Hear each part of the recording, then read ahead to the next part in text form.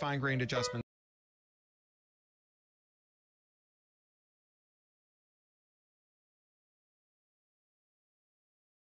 Fine-grained adjustments constantly, and you can be like a fisherman with a fishing pole that you're kind of jerking the hook up and down. It's bouncing up and down, and so you start by using that very flexible digital mechanism to tempt in a bunch of users and then find a way to lock them in. And if it's social media, you don't even have to find a way. Users just lock each other in because they can't agree on where to go next. Right. And so they're all just stuck there even though they all hate it, right? And once those users are locked in, you're like, okay, well now I can start making life worse for them in order to make life better for someone else. So I can make things better for advertisers or publishers, either by spying on my users or increasing the portion of their feed that is suggested stories. And then once the users and the publishers, or the users and the publishers and the advertisers are all locked in, then you want to withdraw all the surplus that you can, leaving just enough of a residue that they stay locked in, and give it all back to your shareholders. That's kind of your fiduciary duty at this point, now that everyone's on the hook. You want to strip them to the bone. And the problem is that, the difference between a service that is so bad that you want to leave it but you can't, and a service that's so bad that you're leaving, is that so I literally spent the last point. One live stream mass shooting, one privacy rupture, and then people just like in an instant go from, God, I hate this, but I can't give it up, to, oh my God, what am I still doing here? I'm out. And I think that's what Twitter is experiencing. It just keeps, everyone's got a different version of that point, but as Dana points out in the article, it's self-accelerating. Once people start to leave, the value of the system goes down, and so you don't need as much of a push to go because there's less holding you, because the people you were staying to hang out with are already gone already. So it's easier for you to unstick yourself. And when that happens, platforms start to panic, and the term of art in the tech cycle for panicking is pivoting. So Mark Zuckerberg is like, we are going to pivot to a company that will turn you all into heavily surveilled, low polygon, sexless, legless cartoon characters in a virtual world I stole from a 25-year-old cyberpunk novel. And it can be pretty hard to convince people that the guy who just made the service that they actually liked into something terrible is someone they should follow into something even more implausible. I mean, Threads did better than Metaverse, but it remains to be seen whether Threads will be durable at all. Yeah, it almost feels like he's pivoted again from the metaverse. Yeah, I think he has. Maybe to AI. It's so funny because every week, I'm looking at news headlines, and almost every case, I look at it and say, oh yeah, there's some more enshittification. Oh yeah, there's some more. It's happening again. And I suspect some of the stories we're talking about as well. Yeah, and I just linked that article by Dana. Okay, to the Zoom chat. I don't know if you see that. I don't see the Zoom chat, unfortunately. Is there? Maybe you should post it in the IRC. Yeah, that would work. Yeah, that's what the spreadsheet. Yeah. Is it a recent article? It's from December 2022. Okay. It's called What Failure is Plan. I just put it in the spreadsheet. It's relatively recent, interesting. Yeah. And it's very good. Dana's a great writer, obviously, and very smart. Yeah, she really. She would be another person. She would be.